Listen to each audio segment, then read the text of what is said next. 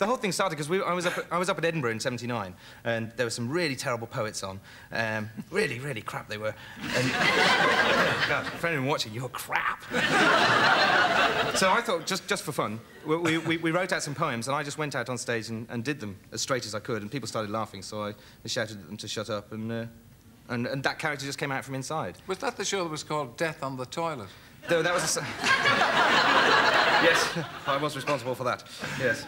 No, that was at lunchtime we used to do that, and make lots of money. Then we used to drink all day and then go on in the evening in a cabaret and just doing little turns, you know. Turn around, fall over, basically.